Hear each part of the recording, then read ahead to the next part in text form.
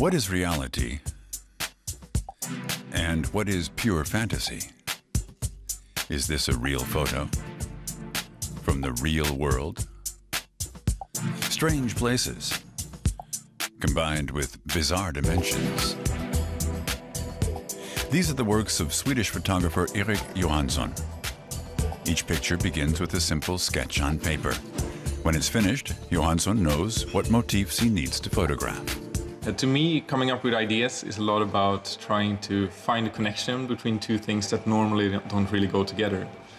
I try to use materials that can be quite different, but somehow find a transition to make them come together in a nice way.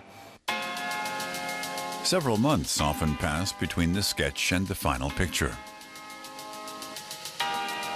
What's most important to Johansson is that every detail seems as real as possible.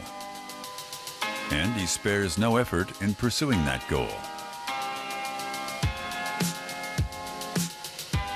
And in the end, the illusion is perfect. I always liked drawing ever since I was a kid, but I always had a big interest in computers as well. And when I got my first digital camera, when I was 15, I thought that that was the first time that I could actually combine those interests and create something new with the pictures. After spending 4 years in Berlin, he's now moved to Prague. He says he can work just about anywhere, and moving allows Johansson to reinvent himself again and again. I think the culture of a place can affect my work as well. I think it's interesting just to, anything you see can be used in form of inspiration to create a new project. So I don't know in what way, but I'm sure that Prague will give me a lot of new ideas. Johansson finds inspiration everywhere in his surroundings, including in the powerful contrasts between man-made objects and nature. Sometimes he accepts commissions from international companies. Today is the first time he's worked in his new studio in Prague. He likes to keep his older works in sight. Because sometimes he finds a detail he'd like to improve sometime in the future. The day when I will be completely happy with my work, I think then I'm done. We always have to keep moving and always become better. And I still feel like I have a lot of ideas I want to do. For his new project, a piece of the puzzle is still missing.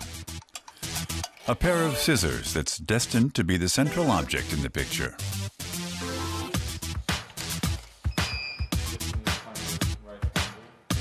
So starting with the sky, then building it up with the background, with the foreground, taking down the saturation a bit.